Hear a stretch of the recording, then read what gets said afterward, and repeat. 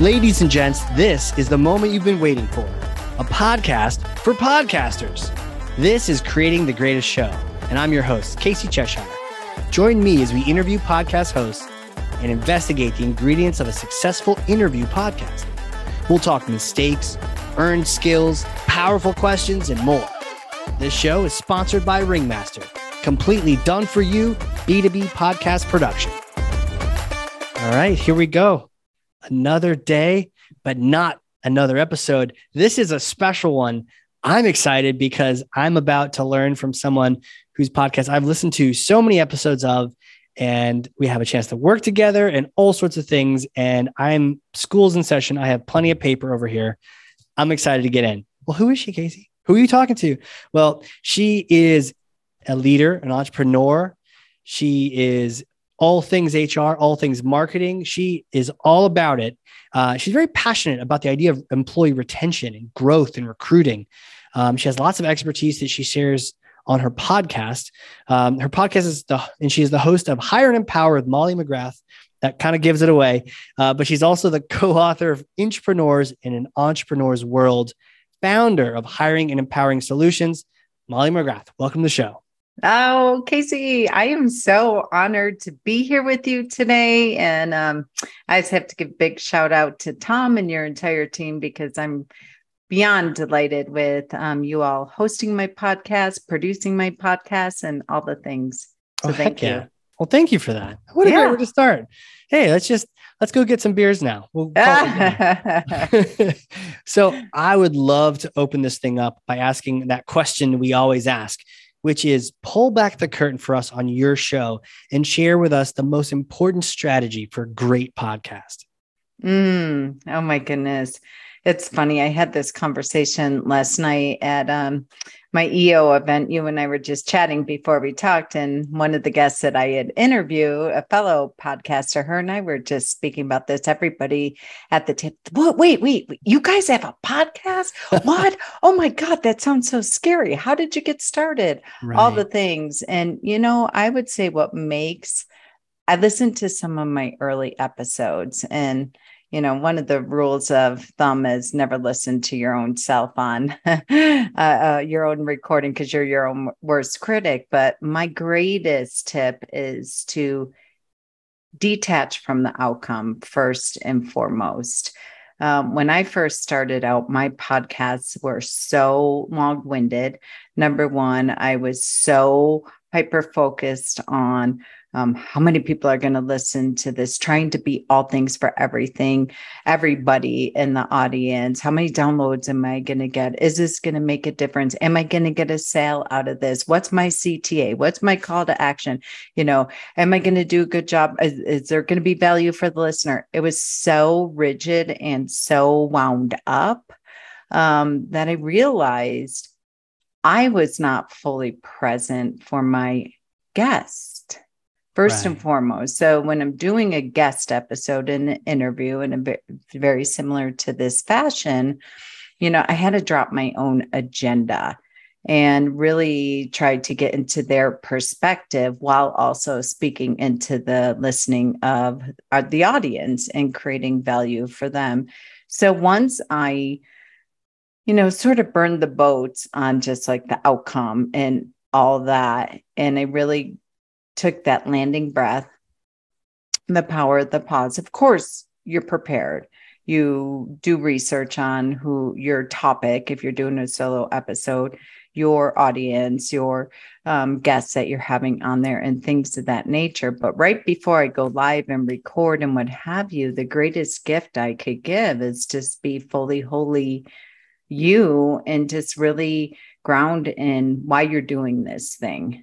It's not about the viewership, the listenership, the downloads. And it's number one question I get all the time. How many downloads do you have?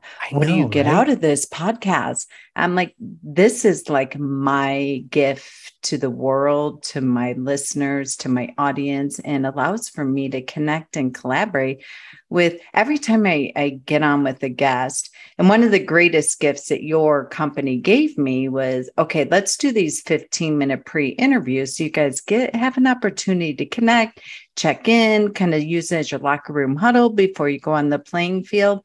I did 3 of them this morning, and it really almost brings me to tears to hear about people's different business models, their backstory, what they do, why they do.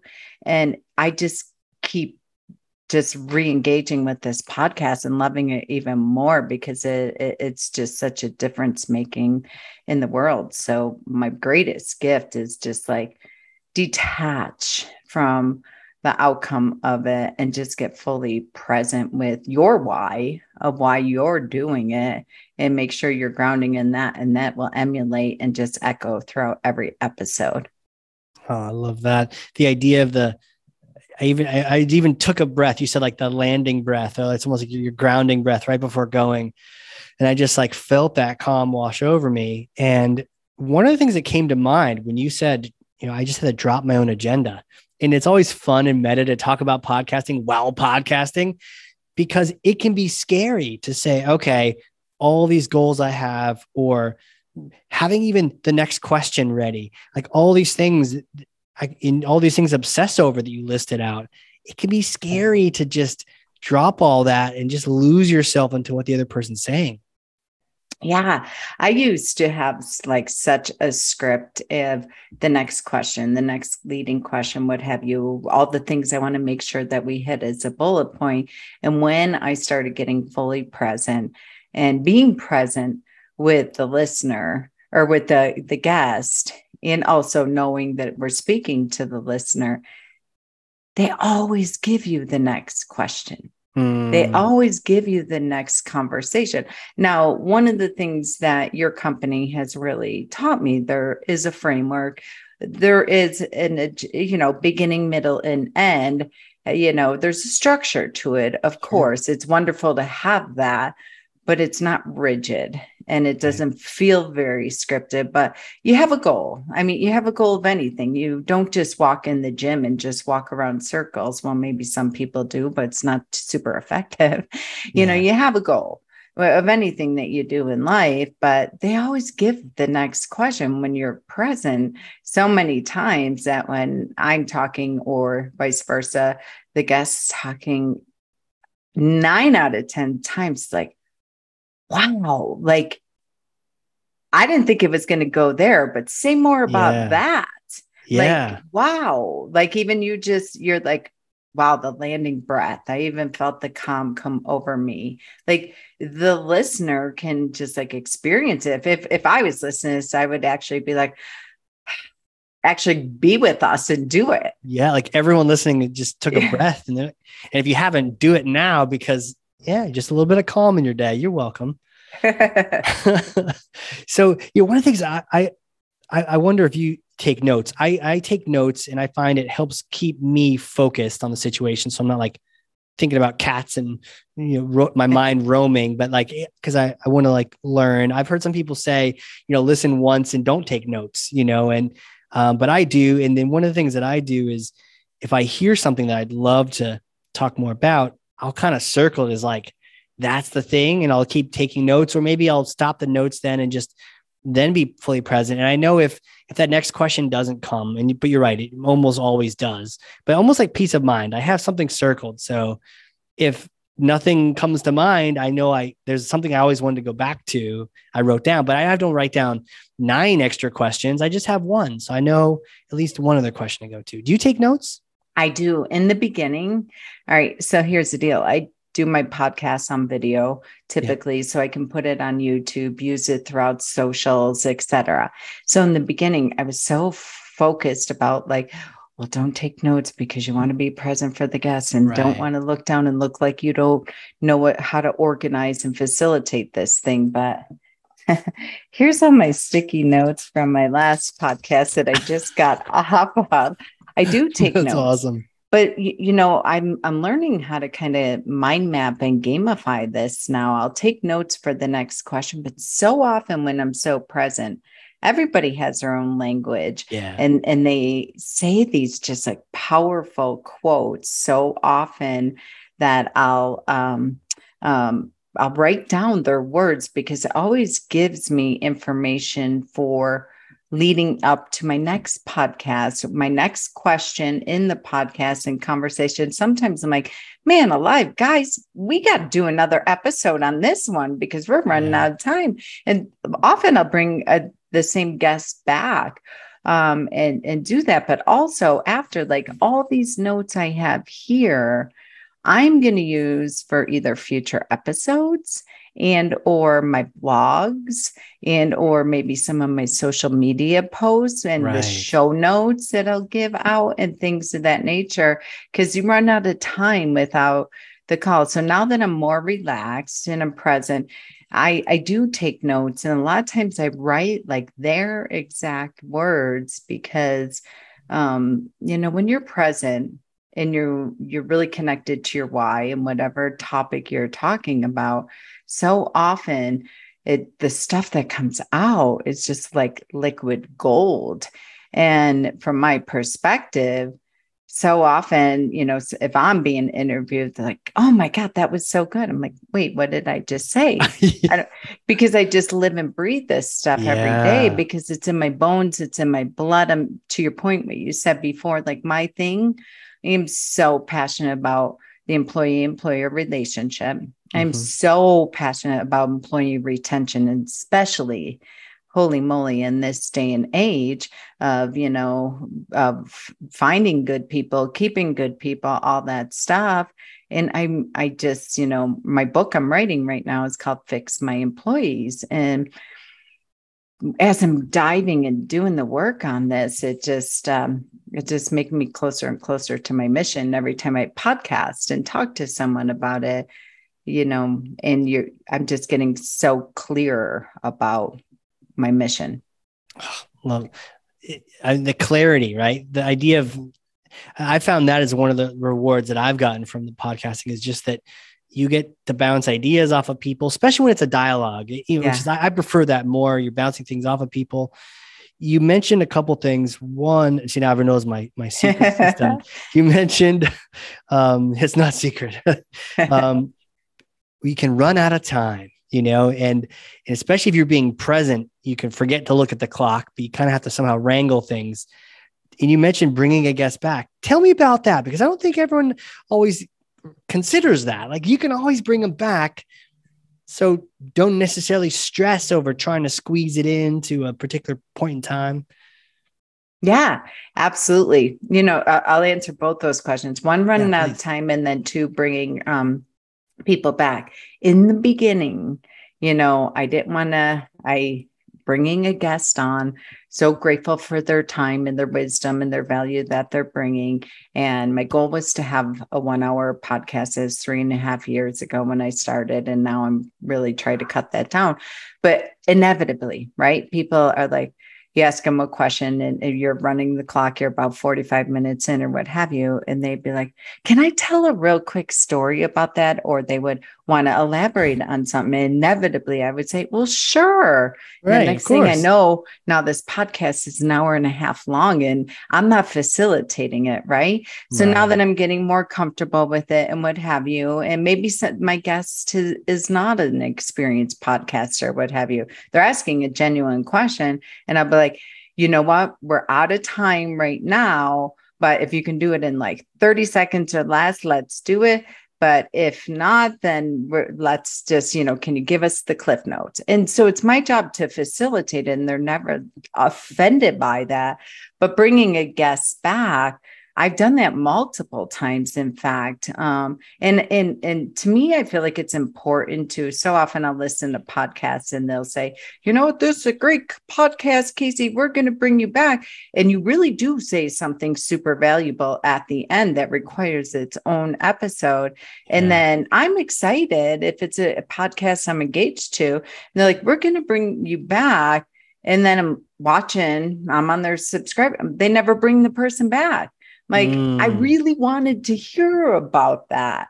So it's part of, like, if you say it, follow through and be responsible and do it, is my perspective. And before you and I even record, you're like, wow, I listened to that podcast with you and Melissa Shanahan. You guys had great rapport and blah, blah, blah. And last night, we are already recording that episode. We promised that we are going to re-record on next week. She's on my calendar. It's happening. And because it was just so good and juicy about it. And I've had people like you that have said, I can't wait to listen to that episode. Are you guys really doing it?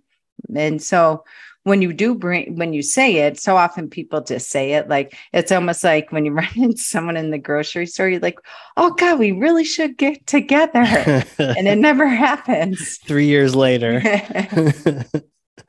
Yeah. So not just using it as a way of ending a conversation, but truly meaning it. There's something about the authenticity too, that you were talking about, being fully present, but also bringing your full self. It was that gift you were talking about. Tell me about the authenticity. Tell me about being real and asking, just how do you stay real to the purpose on the podcast?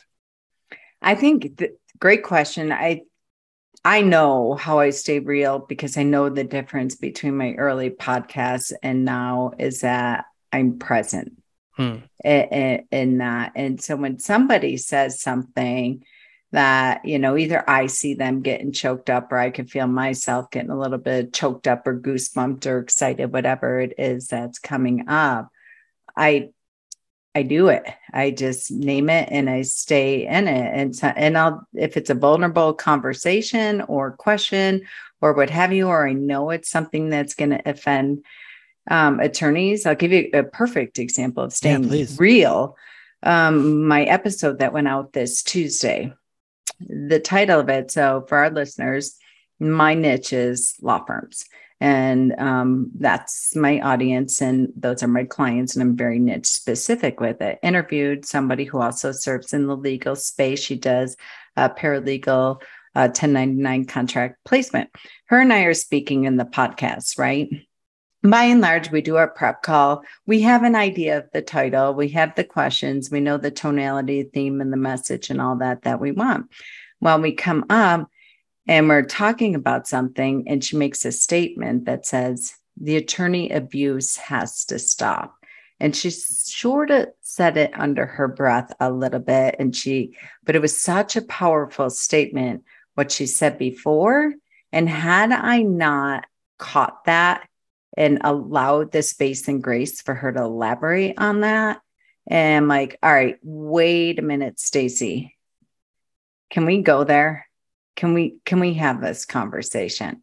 So her and I had the conversation. At the end of it, when we were done, I'm like, listen, that's the title of this podcast. I go, we're doing it.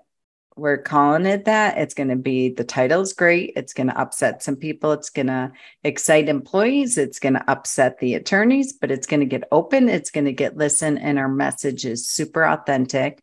It is an unwavering stand for both the employee and the attorney. And, we even said in the podcast, we're calling it this, and we're calling it this, and we're naming it this because you guys will open it because it's a gut punch. Right. And I think that's how you stay authentic, is when you maybe hear, I don't know about you, but so often in podcasts, it's just like this one statement that is like, whoa, like this is where this conversation needs to go. That happens more often than not in my podcasts. Yeah. When you get that level of trust with someone, they can go there. And it's not usually the first question. I think sometimes people try to go there or try to elicit that at the beginning. It's like, we just met, even if you did a prep, like, this is early. Let's warm ourselves up. Let's talk shop. Let's do this. But then eventually, I once had a guest tell me that in a former life, he was addicted to cocaine, and he almost died. He burned himself. And the doctor was like, you're probably going to die from this drug abuse. And he cleaned his life up and got into sales and marketing. And that's how I met him, was as a thought leader in that space. And as he was telling me this, and I thought, are we editing that out or what? And he said, oh, this is my life, man. I'm that's my story. I'm not perfect. And it was just so touching. But you're right. If you weren't listening for those things that you are building that trust with a conversation, you may not get to that point. And that's really kind of it's almost like an affirmation that they do trust you when they go to those places. Yeah. Yeah. And I'll tell you, the greatest gift that you and your process have truly given me was a 15-minute pre-call. Because Yeah. as you know, I never did them before at all. And you really encouraged me to do them before. I'm like, oh, my podcast, we talk shop and it's fine, but Right. it has been a game changer for me. I just had one this morning, actually with someone that was set up, and 10 minutes into it, I'm like, hang on, time out. I go, you are in the middle of all this. She employees quitting. She's going through all the hiring stuff, yada, yada, yada. Bruce. I go, you have full permission to say, I know you're on my calendar right now. We scheduled this a month ago. Your life wasn't what it was a month ago. We don't have to do this podcast right now. Like, Right. why don't you get through the soup that you're in right now and then come back on my calendar? You're an amazing person. You and I have synergy. We're awesome, but you're in the midst of it right now. And when you're on the other side of it, here's what we'll talk about. Here's the value you're going to create, and then Yeah. come back. And she was like, thank you so much. I was like, I can't even talk about this stuff. I'm so in it right now. And so to your point, this 15-minute, I'm pretty salt to the earth with people. I'm like, if you listen to any of my podcasts, you know, I'm just a kind of bold, straight shooter person. And it is helpful because when they do tell their stories, I will say, can we go there? Can we go there or can we not? And I can tell within that 15-minute prep call how many people are very analytical, data driven, very serious. And so that's going to be the tonality and the message of the podcast, which speaks to a lot of people. I work with attorneys. I mean, they love data, and by and large, as an industry, they're very analytical. And then some other people that I talk to are a little edgy and more woo-woo and what have you. And I'd like to bring the blend in there. But the 15-minute pre-call has been a game changer for me. I love hearing you say that because I think, one thing to acknowledge here is you are completely capable of pulling off a podcast without doing that. And you had, right. And so it was taken to the next level. It was something, it was like, it's not like it'll break if you don't do it. It's just one of those things where the conversations is like richer, right? How would you describe that? It's like a next. Yes, it's richer, authentic, what have you, because to your point, I know something about the person, they know me, we all do our research, we don't show up reckless, what have you. Right. But it allowed for me to know the level of authenticity that it could take and how deep we can go, and or how we can maybe just wing it and let it go wherever. I mean, one time I interviewed a bull rider, and Wow. same thing, he was highly addicted to meth and what have you. Wow. We didn't do the prep call. This before I had your guidance or what have you. In hindsight now, like he would say things and I would just be like, okay, on to the next question. I'm like, oh my God, I just robbed everyone of this experience. And maybe I did, maybe I didn't. But it just caught me off guard versus having the call and saying, what's on the table, what's off the table, what type of tone do we want? Where is this going? What will make you comfortable? It's just, it's so much richer. And I get a lot of great comments from my podcast now that before it'd be like, very useful information. This was great. And then now I'm getting messages like, okay, you totally made me break down and cry. And at the end of the day, like this storytelling, this is connect. I love this format so much.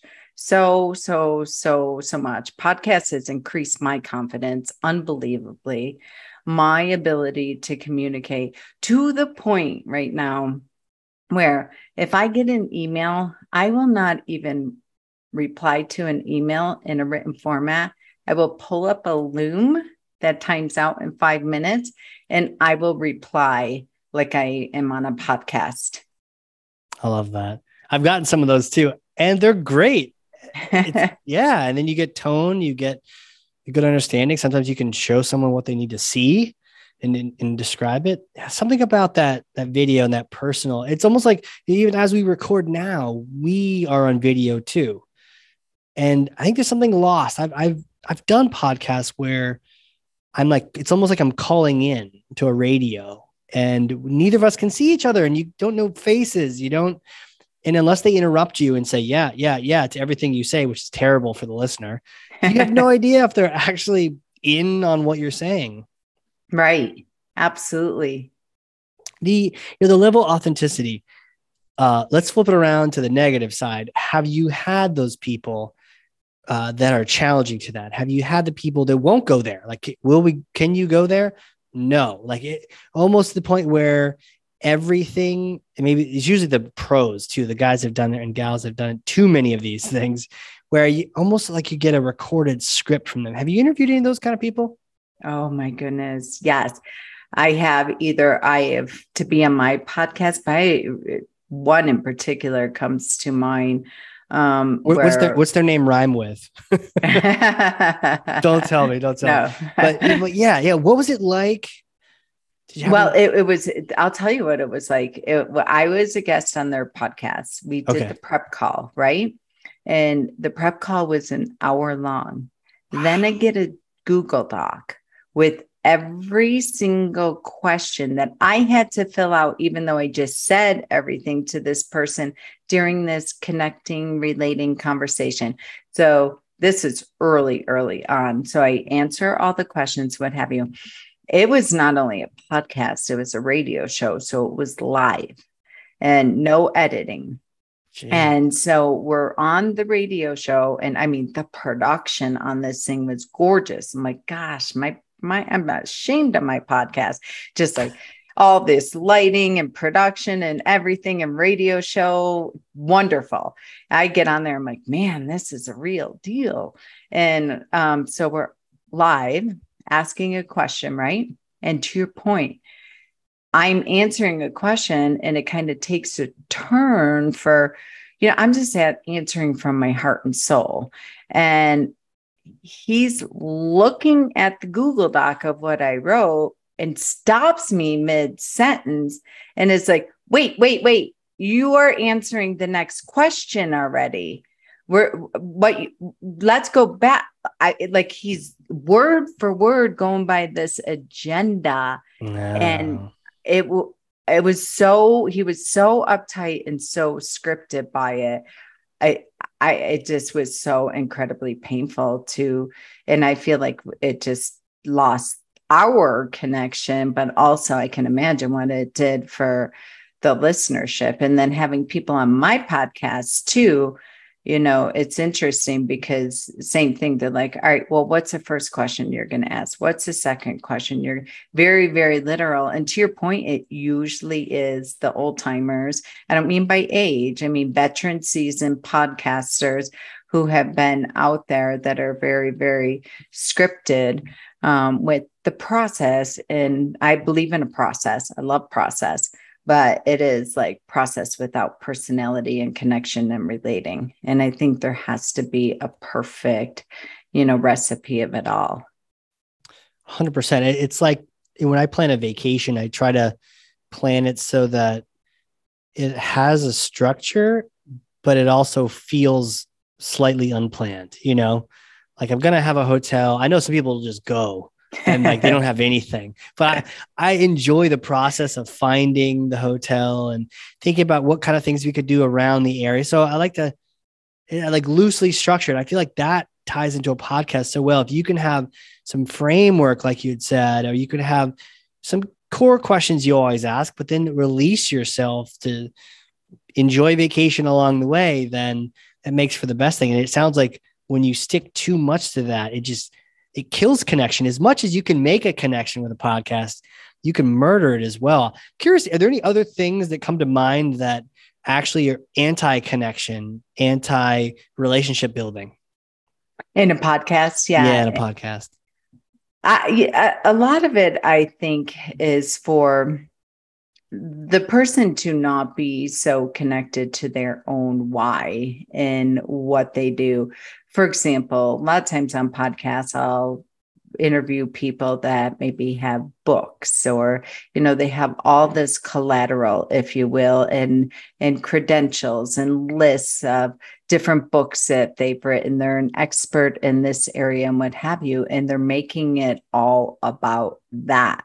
And they keep referencing back to, their steps or whatever it is that they have listed out, which is their unique selling proposition or their unique formula, but they cannot deviate away from that. Yeah. And like, answer the question. You don't have to make everything a shill for your book. Like, we get it. We want to, if you make that content so good, I'm going to get it anyways. Right. And what's interesting when you just said that, it's not even like they're trying to sell their book or sell their thing or what have you, but they just sometimes, and as I'm saying this, authors are the worst because they're just they're so amazing at their craft, and it's all about their book. And, depending on their classical training around that, about how to structure a book, it's just like structure. And almost to a fault, they're not even a salesperson. They're not even selling the book. They're just treating it like so academic.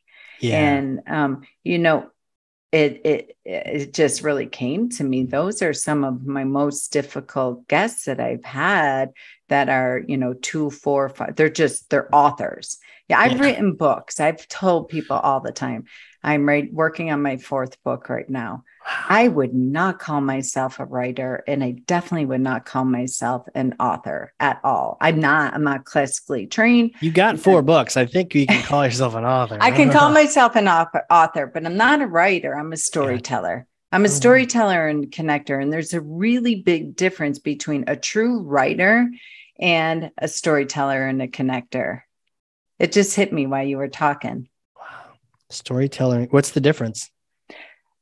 I think that you can do this. Like there's no like opening, close, making sure that you're following the structure and the framework and, being all data driven and what have you. There's, what storytellers have the ability, or podcasters, which I think we are, and we're storytellers, connectors, what have you. You do this beautifully, is that I can go on a rampage, right? Or I can get a little bit off of agenda, but you're taking your notes and you're coming back. You're like, great point. And it's not inauthentic, acknowledging, and then you're recapping. You're allowing the freedom and the fluidity and the connection of the conversation, the podcast, the book, whatever it is, but then you're also facilitating it. And so you're having the ability to be in it, be present, but then also our jobs, I think, as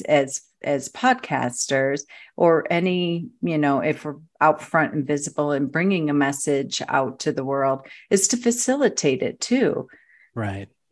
There's something about asking questions, this facilitation. You mentioned like a moment ago that you just had this thought. I love when I'm constantly having those thoughts, and it's great when your guest is like, you know what, I never realized that about my childhood, or something. And you're just like, it was almost like you create a little Oprah moment for them where they're getting a little self-realization from this. That means they're so present, and that some synapse is firing some connection they never thought of before. And it's like, this is real. I get so much pleasure from that, but it also means you're lost in the conversation. And I think one of the things that came up for me was back to being authentic, is that I like to ask questions I want to know the answer to. And I don't have the patience either to ask questions I don't care about, so like, oh, well, tell me more about this. It's like, no, tell me. What did you discover? It just makes it so much more fun for the both of us. Yeah, it is. Yesterday I was on a podcast, which they diversify and multiply, whatever the term is. It was a Facebook Live, but then they strip it down, make it podcast, all the things. There were 3 of us. It was two people and I was a guest on their show. Is interesting. And it was really cool because we had this conversation about the difference between management and leadership. And it just is really fun conversation or what have you. It was great because at one point, all three of us are like cutting each other off and just like having these popcorn moments and all of a sudden it was a Facebook Live and the feed is just blowing up. Whoa. Like people are like, this is awesome. Like, what about this? And it was just like, it was really cool to your point. Like when you hear someone like, wow, like when you're in it, you're the speaker, you're the participant, and you have that popcorn moment and that aha moment, and you have the freedom and the flexibility to just, what I always say, kind of just like dump it out, puke it out and get it out there. And then we can elaborate on it as much as possible, as long as somebody's reining it back in and facilitating it. Right. Somebody's keeping track of what's going on here. Well, there's so many things to follow up on that. That's the fun part when you're like path diverging in the woods. You're like, oh my God, so many paths. Which ones that take you down? But I guess that's like we were talking about, there's always coming back. There's always other conversations. So could you talk to me about the book? You've written books. You're an author. Have podcasting, has that tied into that for you? Have they been separate? Have you ever integrated those two things? I'm doing that right now. So complete full disclosure, I have a ghostwriter for my book that I'm working on right now. And one of the assignments I gave her before we even started was go listen to a couple of my podcasts. I did not give any direction. There was no linear listen this episode, then this episode, what have you. Like I want you to get my tonality, I want you to give my voice, and hey, here's another strategic byproduct. I want you to come back and tell me, what's the point of this podcast and who my audience is. And I want to see if I'm making the mark and connecting, what have you. And it's fascinating because we had our first call and she came back and pretty much had the entire chapter outlined. I moved a few things, but she was able to pretty much give me a framework for the book simply. So I've been blogging since 2008. Wow. And every single week, every Thursday, I've written a blog and I have an editor that helps me with that. I just get to get my ideas. I hate blogging and writing anymore. Podcasting is my favorite 100%. thing. It's so much more engaging, efficient, effective. I still buy books. I love books. I have, 4 books right now that I'm reading at the same time. I love audiobooks. I love written books. Sometimes I'll buy the audiobook and the written book so I could dog ear and highlight and sticky note and all that jazz with it too. But yeah, my podcast right now is going to be one of the biggest frameworks for my book. It's something about for some people, it's the written thing. Fantastic. I'm with you. There's something about having a conversation that inspires me to my book was created from having interviews with people. And then I summarize what I learned and what I already knew in webinars. And so here's what I've learned from these experts and here's my experiences. And here's a webinar, and my webinar turned into my chapter. But whether it's a webinar or a ghostwriter or whatnot, you're right. It's the dialogue that makes for powerful reading. And then you told stories earlier, and the stories are currency in books, right? So it's like, you need those stories. And I feel like stories can come out so much better in a dialogue like this. And where someone can just tell you what happened to them with that podcast, that radio station, asking those scripted things. And I even envision seeing this podcast turning into a book on podcasting. Yeah. So it's like, and that would be the only way I'd want to learn these things. You're not going to go into a card catalog and find that out. So, well, what's really cool, I love it. You said that stories are the currency, but one of the things that even in the book that I just want for listeners, whether you have a podcast, you're thinking of a podcast, oh my goodness, it's been such a game changer for me. And I was shaking in my boots. I do not like public speaking at all. And prior to speaking, to doing my podcast, I still would not want to be on a Tony Robbins stage, or that's not my thing. This is my thing. I love this. But in the book, she says to me, there's so much in your podcast that we can't put all of it in the book. This cannot be a 700-page book. So what we're doing now is actually when we hit up, we're going to make the point in the book and then create a QR code in the book that's going to link back to the podcast to go listen to. Love that. How interesting is that that's telling when there's too much in the podcast to go into a book. It tells you what sources are really rich and dense in material. It shows you that these dialogues can cover so many concepts that, modern writing can boil it down. I wanted to share with you, when I originally did this process with my book, it started out, we ended up with like 40,000 words. And then the publisher was like, yay, that's great. But you know what? We've talked about this and you're contracted for 30,000 words. So you can either make that happen, or we can talk about you paying 25 cents per word. Right. And that's a deal. Right. And so 25 cents per word for 10,000 words, I was like scratching my head. And so I had to go back through the book and read a paragraph and say, the history of progressive profiling, is that worth $700? No, delete. Right. Like that. But that forced me to condense it even more. And I just felt like it was better than sometimes in the books, you had to go the opposite direction where you have a cool concept. And some people argue like you read a book in 2 minutes and that's all you need. But went the opposite direction where it was like we pared it down and down and down. So there was no sentence repeated. I'd repeated the same thing like 3 different cool ways, and they're all really cool sounding, but I'm not going to pay for you to say it 3 times. I got to say it 1 time, and that whole editing process really helped me. Oh, I love that process too. And I love what you went through, and I'm going to hack that. Is this really worth me paying $700 for? No, take it out. No, it was nice. And it sounded all pretty, but guess what? It's gone. I love the shift. And I almost thought you were going to get to this, and it would have been funny because I would not have interrupted you and said, well, actually, that's the next question. But the next question that I really am dying to ask you is around talking to the people. If you could talk to the people who have always had a podcast or contemplating having a podcast on their list, and, they've got a business or they're, in a marketing team, and they've always thought about it, they haven't yet pulled the trigger on it, what would you say to them? What kind of advice would you give them? I would say first and foremost, write a check for this the greatest accountability that you will have. So for me, prior to working with Casey and his team, when I started out, I had a gal that was in my mastermind, and she's like, oh, my podcast. I'm like, podcast? I've always wanted to do it. How did you do that? And she said, well, step 1, I hired this girl to do the editing and what have you. Then she helped me set everything up. You pay her this amount of money to get you on your platforms, all this and what have you. I'm like, okay, all right, I can do that.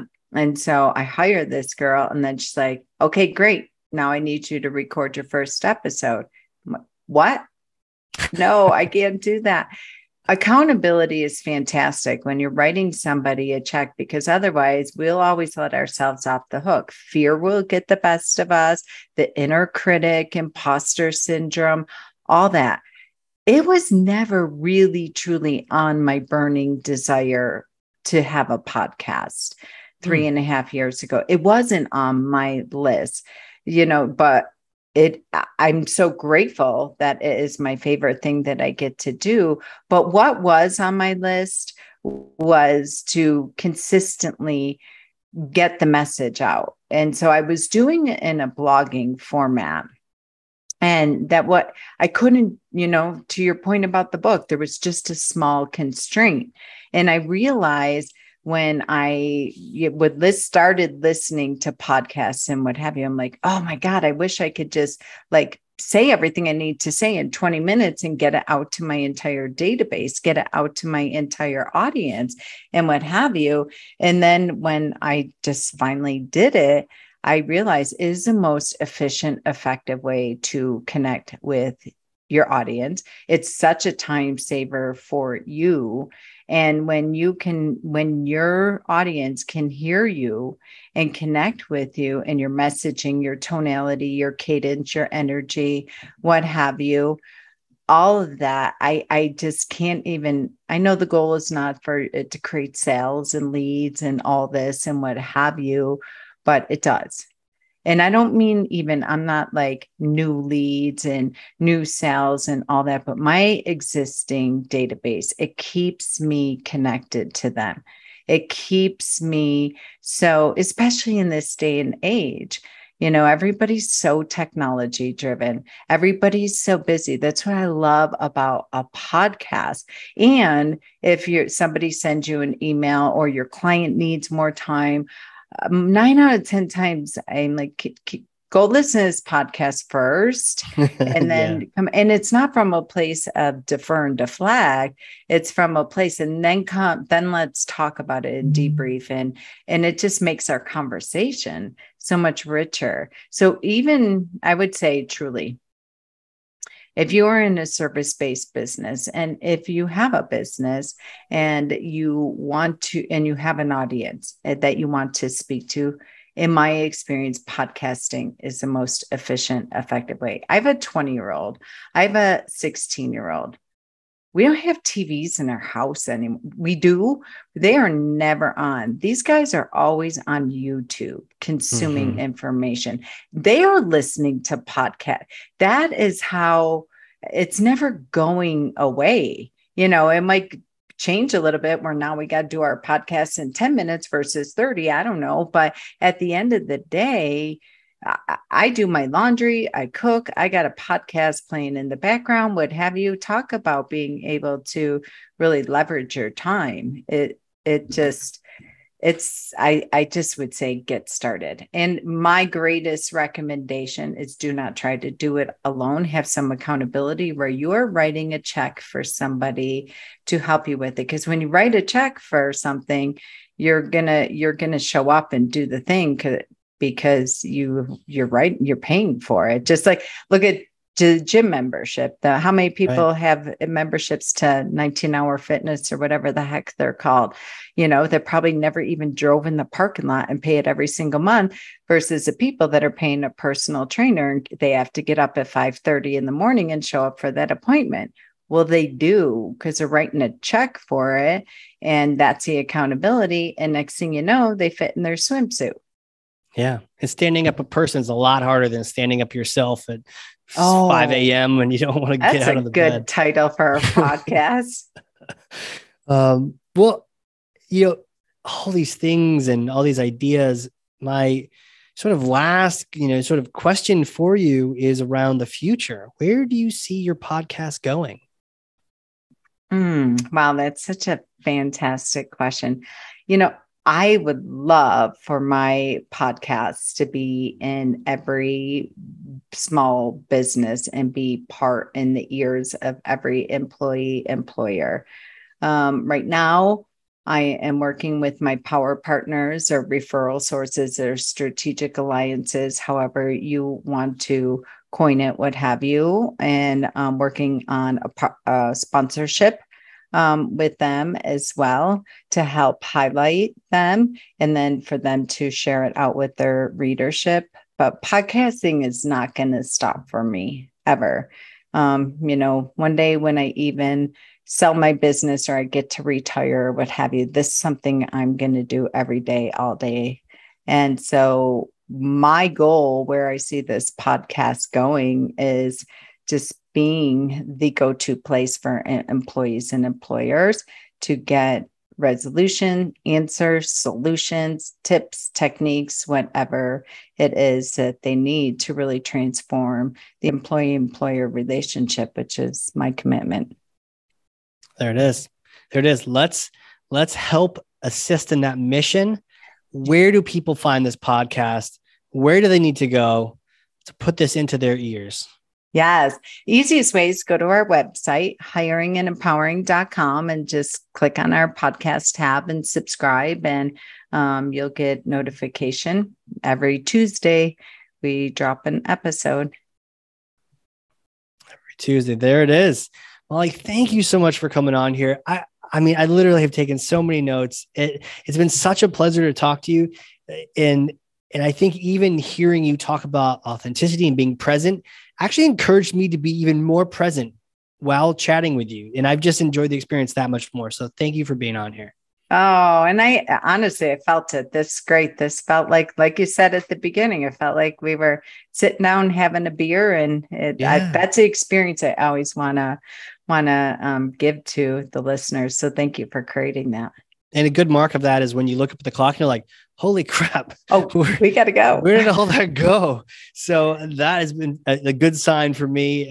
So for those listening, if you've learned something or you laughed or you cried or there's a little nugget that you like to implement, maybe it's a podcast, share this episode with someone else. Get it into someone else's hands. That's thought leadership. And definitely check out Molly's podcast. There's links right in the show notes. We all need to hire and empower. So get in line for that. Molly, thank you again for being on here. Oh, thank you, Casey. All right, everybody. This has been an amazing episode of this amazing show. We've just scratched the surface. Thank you all. We'll see you all next time. And next time doesn't have to be next week. Life's too short, and we have way too much to talk about. Find show notes full of takeaways, lessons, and links at creatingthegreatestshow.com. For more information on launching your own podcast or working with us to produce your existing show, come on down to the big tent at ringmaster.com. Until then, friends, whatever you do, do it with all your might. Work at it, if necessary, early and late, in season and out of season, not leaving a stone unturned and never deferring for a single hour that which can be done just as well now. P.T. Barnum.